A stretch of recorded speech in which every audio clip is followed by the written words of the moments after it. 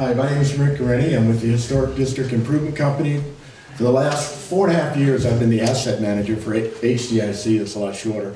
HDIC is wholly owned by the McCune Charitable Foundation in Santa Fe and was created in the year 2000 as what the IRS calls a program-related investment with the ultimate outcome to revitalize downtown. Now, along the way, they invested in this building to house 516 Arts because they believed the role of arts in having a revitalized downtown was critical. And importantly and significantly, the talk tonight is about growing the creative core, not creating the creative core. And we believe, and I'll see if anybody here agrees with me, that under the leadership of Suzanne and her team, 516 has become the foundational component for Albuquerque's creative core. So Suzanne, thank you.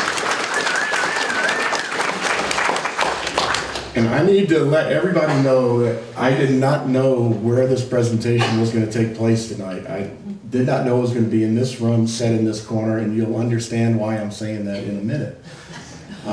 My project is called The Face of Albuquerque, and it is a collaborative and interactive art project that will engage the Albuquerque community in growing and measuring the creative core. The key engaging component will be a visual representation using one of the oldest forms of human nonverbal communication. What could that be? On the right up there and all around me, you see a lot of expressions. Those 12 things on the left are the muscles that actually enable us to make those expressions. And they're pretty unique in the body because for the most part, those muscles are only used to show emotion. Few of them have a evolutionary history that in his book he wrote in the 1800s, Darwin's The Expression of Emotions in Man and Animals. He proposes that on an evolutionary scale, some of these actually were functional. If you go 3 down from the top on the far left, see that very attractive face the young woman is making?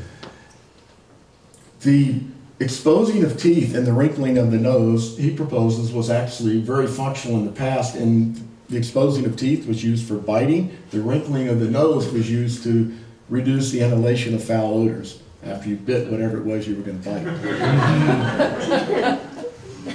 So the trait remained because it had communicative value. So today, facial expressions are how we show, the external expression is how we show internal states. Now, although we all have those muscles, we can't all use them equally without training. How many people here can raise one eyebrow?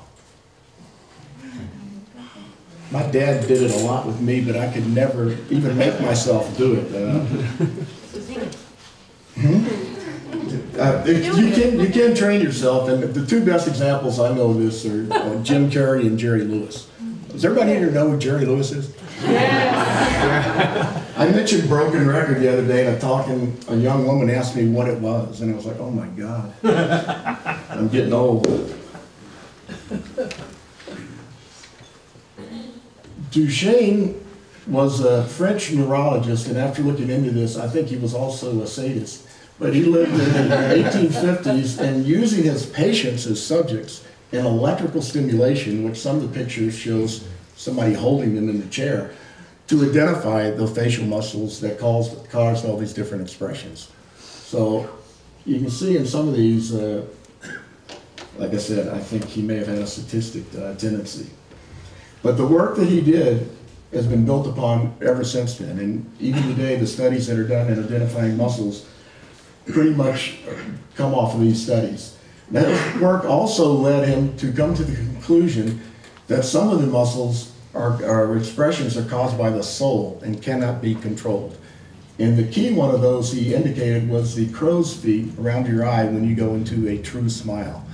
Now, I think Jim Carrey may have proven that you can manipulate that, but for the most part, it's a very difficult one to do by moving your muscles around. And bottom line is, whether you manipulate it or not, facial expressions are a powerful and easily understood expression of our internal state. So with that in mind, what if Albuquerque had a face? Or what if we could build a face that became the face of Albuquerque? Now, What you see here is a face that was built by Christian Risto. Christian, you didn't make it here, did you, tonight? I don't see him anywhere. Christian lives in Taos, New Mexico, and he built this face because he was intrigued by the whole concept of 12 muscles with the only thing they could do is show expression. And he's used very thin metal strips to mimic our skin, and there are 12 servo motors that control each one of those muscles depicted in the earlier side. So not only can we build a face for Albuquerque, we can build one that shows emotion. The existing structure, if you look in that middle picture, you see some people standing around. It is manually controlled. Each of the muscles or servo motors is manually controlled by a stand separated about 30 feet away in a semicircle, and no person can operate two. So as he has used this throughout the country at Burning Man and at other exhibits, 12 people stand up there, and typically they get up there and monkey with the face and make it do crazy stuff. And somebody goes alpha, says, let's make it laugh or let's make it cry. And then they start working together to get the face to do different things. And it's really fascinating to watch it in motion. The Albuquerque model is going to be specifically built to be outdoors, when my choice would be Civic Plaza. The Millennial Park's got their beam, we can have our face. In addition to the manual joysticks, there will be software that can receive inputs from apps, from devices that utilize facial recognition and motion detection. So you can imagine walking by and looking into a screen and making faces and have it come up. This thing's 12 feet tall. It would be far enough off the ground so it couldn't be messed with too much. The first app that I would suggest we write, and I'm working on to do so collaborative, would be Growing the Creative Core app. So if you can define it, you can grow it. If you can grow it, you can measure it. And if you can measure it, you can show your success. So what we need to create that app is we need to comprehensively define the Albuquerque Creative Core and develop a strategy to grow it.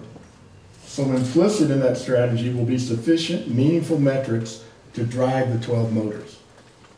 We can then periodically create the appropriate expression for our reaction to the progress that we've made on whatever it is that we've programmed it to read.